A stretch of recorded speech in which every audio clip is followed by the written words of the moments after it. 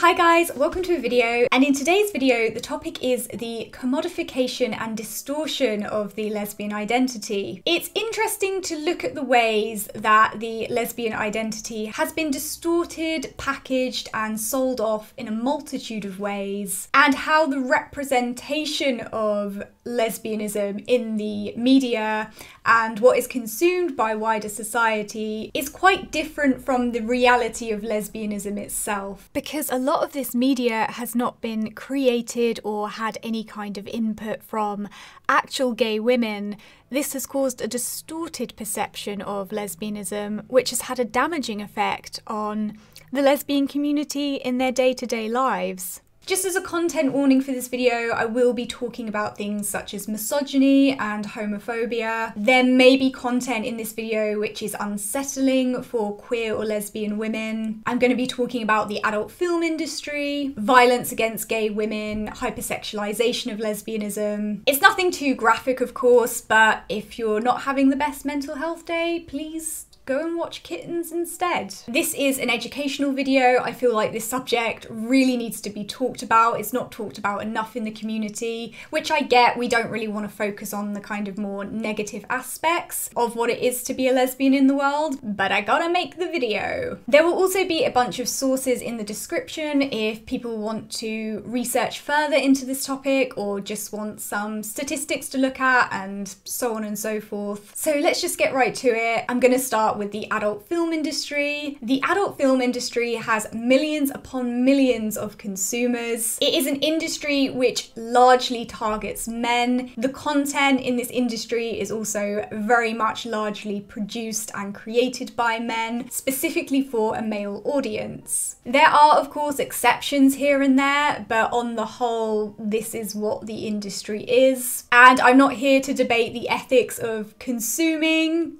adult film. I just want to look at its correlation to the lesbian identity. So, what is one of the most popular categories in the adult film industry? It is, of course, lesbians. Actually, according to surveys, it's the #1 most searched category by women who consume adult film. However, women barely make up a quarter of adult film consumers overall, so you do have to take that into consideration. The way in which some straight women and even some, not all, but some queer women perceive and treat lesbianism as a sexual fetish is worth mentioning here.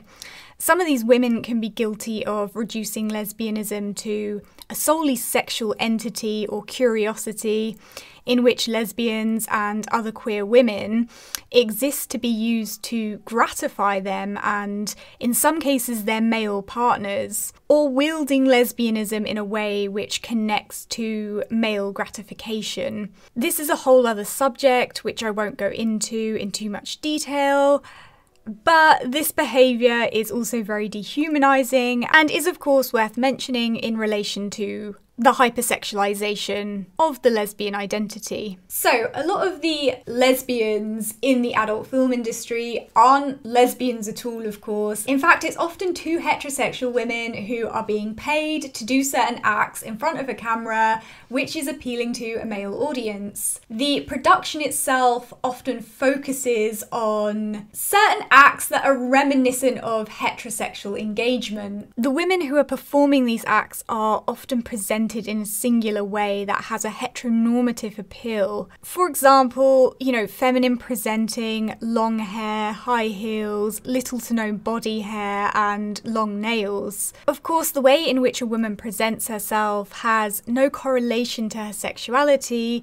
However, the majority of the women you see in these types of productions are of a singular type and are performing femininity. But what this suggests is that lesbianism is digestible and consumer friendly as long as these women look a certain way and are performing femininity, and we need to keep this in mind for later on in the video. So obviously the majority of people can separate the fantasy aspects of the adult film industry from real life, but regardless, the industry is most people's introduction to lesbianism, and in some cases maybe their only engagement with it.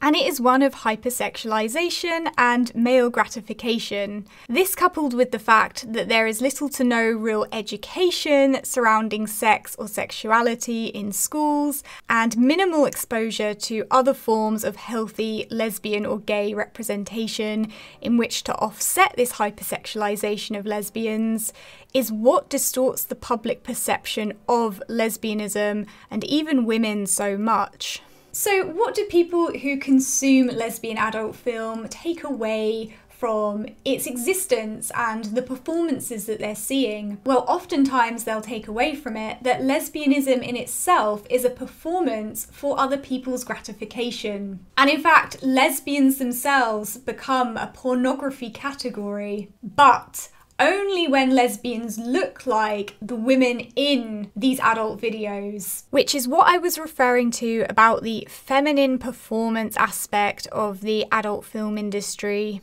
and the singular type of woman they tend to present. So what happens when you have two moderately to high feminine women who are lesbians out in the public sphere? The truth is, being visibly in a relationship with another woman in the public sphere can and does lead to harassment. And we see this not only in statistics, but I also know this from first-hand experience. I know in part this is due to male entitlement and objectification of women, but it's also in part due to the hypersexualization of the lesbian identity. Heterosexual couples are scarcely confronted with this attitude in the public sphere, if at all. Of course, most people can distinguish reality from fantasy, which is essentially what the adult film industry is. But the adult film industry certainly fuels this idea that lesbianism is a performance for other people's gratification, specifically male gratification. Meanwhile, lesbians who walk around in the public sphere and take on a more masculine appearance and aren't as appealing to men are met with hostility. And these women often face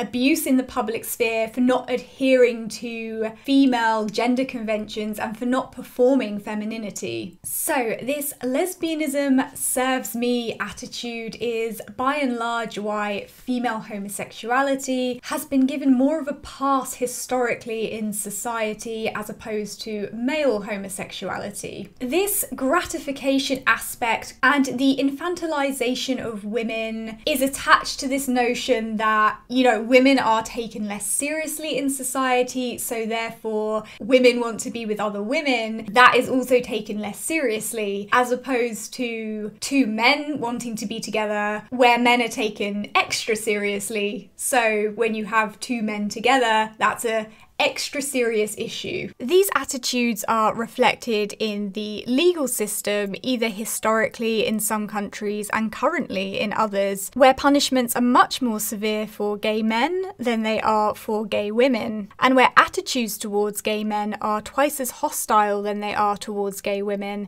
To add to this, some people will think it's fine to consume lesbian adult film for sexual gratification, but they'll also practice homophobia in the public sphere, or they'll hold homophobic beliefs.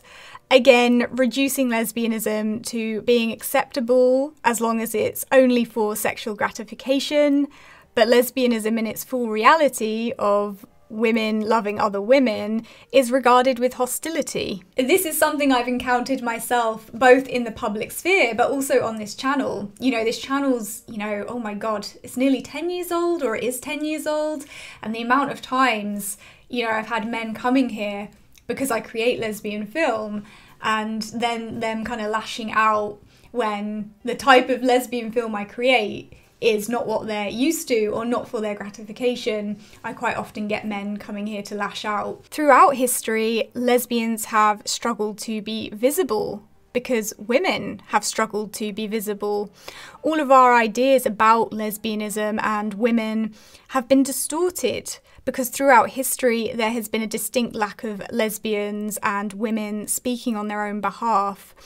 This has created a hostile society for lesbians to reside in because for a long time, wider society projected this pervert/fetish narrative onto us, and we had no platform with which to safely combat these prejudices. But we'll keep this kind of lack of authentic voice in lesbian representation. We'll keep that in mind for later on in the video. The lesbian identity is polemic to patriarchal and heteronormative notions. However, lesbians are forced to live in societies which prioritise these structures and ideals, often shaping our lives negatively. So often the way we think about women and their sexuality is through a male lens, it's through a patriarchal lens, and it's through a heteronormative lens. And still to this day, even I have to unpack misogynistic and homophobic notions that have been instilled in me growing up in this society. And I know when I released my first poetry book, Dirty Pony, I had some criticism from other lesbians that by my expressing my own sexuality, it was somehow for male gratification and objectification. But of course it's not. It's just that as women, we're supposed to be kind of desexualized, and if you do show any sign of kind of sexuality, it's attributed to a kind of heteronormative male sphere, if you like, and therefore the adult film industry has become kind of entrenched in our identity, because that's most people's introduction to lesbianism, including my own when I was very, very young. You know? So moving away from the fantasy aspect and the adult film industry, running alongside this hypersexualization of lesbianisms, we also have this sobering reality where even to this day, you know, homosexual women can lose their jobs because of their sexuality. And, you know, in some countries, it might even cost you your life. Lesbians also have a history of being hounded by the police for not dressing a certain way and having their spaces raided. You know, lesbians were deemed perverts. They're not trustworthy to be around children. Lesbians needed to go to conversion therapy and be saved. And who are the people who are fighting for the liberation of gay women and for social change? You know, by and large, it's been LGBT people fighting for LGBT rights. And it's been activists who have been fighting for social change and for liberation. It's not the people who create adult film, it's not the male or heterosexual creators who cash in on the lesbian identity whilst excluding lesbian voice. You know, these creators are often very happy to have a lucrative income due to growing mainstream LGBT acceptance in society. And this brings me very nicely into the realm of books and television and film. And here we see a different kind of distortion and commodification which is happening around lesbianism. So gay and lesbian literature has a history of censorship in the West, and of course in a lot of countries around the world there's an ongoing censorship of lesbian literature, and we often see societal attitudes towards lesbianism mirrored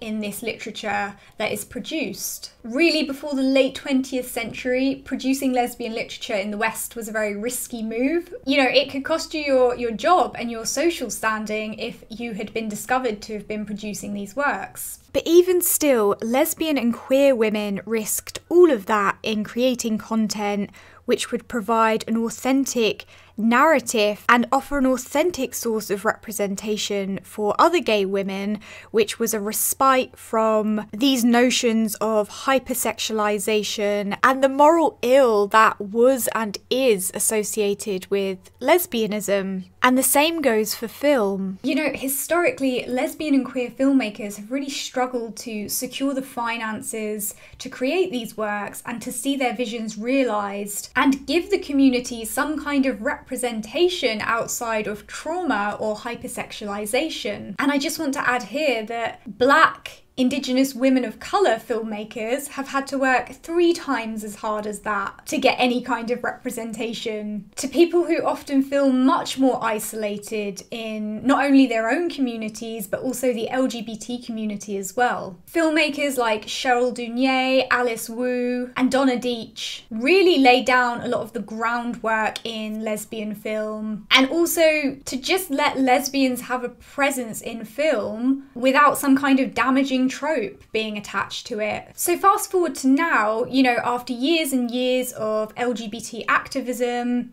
and fighting for visibility, lesbian film has now kind of blossomed and become almost a lucrative entity, not necessarily recognised by the Academy Awards, but that's for another video. And as a result of this, you now get a lot of heterosexual and male filmmakers cashing in on this. You know, even trying to profit from it under the guise of, you know, artistic intent. When in reality, a lot of these pieces often just pull lesbians back into damaging tropes. Or try and bring it right back around to that kind of male gratification aspect, which is associated with lesbianism on screen. I'm gonna catch fire for saying this, I know, but even something like Imagine Me and You has a very strong presence of male sexuality running through the film. I know, but it's true. And in a lot of ways, this heterosexual or man-made lesbian film, which excludes lesbian voice and input, is no different from the adult film industry. It's made to appeal to a male audience and definitely comes with a level of distortion. I mean, in some cases, such as Blue is the Warmest Colour, we can definitely see it straight up mimics lesbianism in the adult film industry without apology, and therefore just brings it back to this place of heteronormativity. Now, of course, this doesn't always in every single case devalue the entertainment factor of these films, and the motives behind making these kinds of films aren't always from an inherently negative place. But at the same time, it will always, without exception, be a distortion of lesbianism. Now, I know we live in a capitalist society, and where people see a way to make money, they will do it. Regardless of the ethics, regardless of the implications or impact